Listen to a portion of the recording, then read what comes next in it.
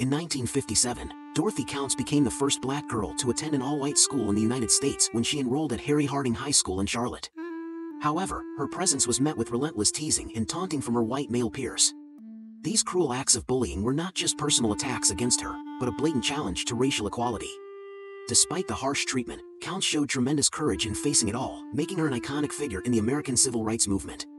Her resilience and perseverance brought about significant changes in our society.